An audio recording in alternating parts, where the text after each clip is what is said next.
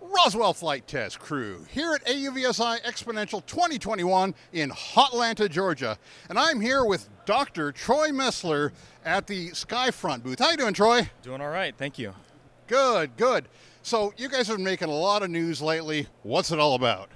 Well, my name is Troy Mestler. I'm the CEO of Skyfront, and Skyfront is a manufacturer of the Perimeter 8 UAS. And the Perimeter 8 UAS is a hybrid electric multirotor that flies for a really long time.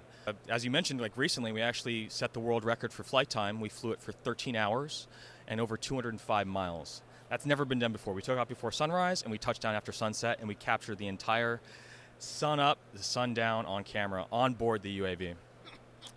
Now, with that kind of flight endurance, what's your power system? I take it it's not batteries. It's not batteries. No, we're hybrid electric. So we convert gasoline into electricity in flight. And the idea behind this is we wanted to take advantage of the awesome multi-rotor technology that's been developed over the last 15 to 20 years, the ESCs, the motors, the propellers. We didn't want a direct drive system like a helicopter, for example. But we also wanted the extended range and the extended endurance that batteries did not provide because of limited battery capacity. So gasoline, super high energy density, we convert it to electricity in a very efficient way. And we extract that energy and we deliver that to the propellers and the motors, and that's how we get our flight times. Fantastic. Now, I've seen other gas-powered drones before, and frankly, they get good flight times, 2 hours, 3 hours, but not 13 hours. What's the special sauce there? How are you guys wringing so much more out of it? You know, to answer that question would take a long time, but you know, in general, it's really just about, we've made a ton of improvements. So, we manufacture the power source, for example. We manufacture the airframe. We manufacture the engine control unit. And because we own the entire technology stack, we can make improvements, 1% to 2% improvements, everywhere across the board, right? And those things add up over time. And so, you know, at the end of the day, what we get is a 20%, 30% improvement over our competitors in terms of flight time and payload capacity.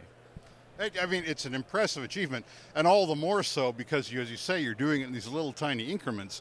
And finally, with this great technology, what applications are you seeing this drone filling? What missions?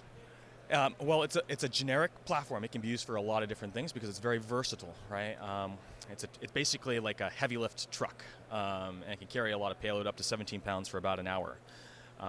So it's ideal for carrying heavy payloads like LiDARs, like the VUX LiDAR, bathymetric LiDARs from Astrolite, for example. It can carry those with ease for sometimes multiple hours.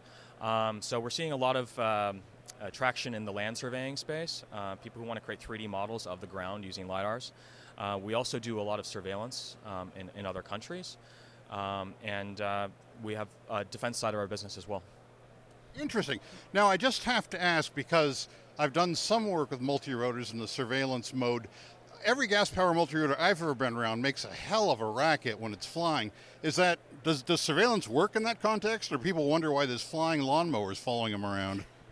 Well, we've actually spent a fair amount of time muffling the vehicle and reducing sound and understanding its sound signature so that the operator knows when it can and cannot be heard.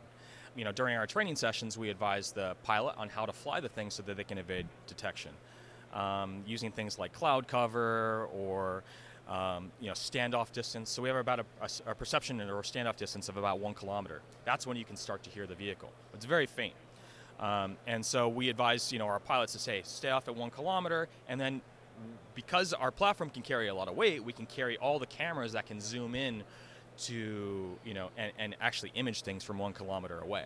So it actually works out quite well for surveillance, as a surveillance tool. Well, that is impressive, and the whole approach is impressive, and it sounds like you guys are really leading the way in terms of, you know, making this lean and getting the most you can out of it. So thanks for sharing it with us. Really appreciate it, Troy. My pleasure. Thank you for having me.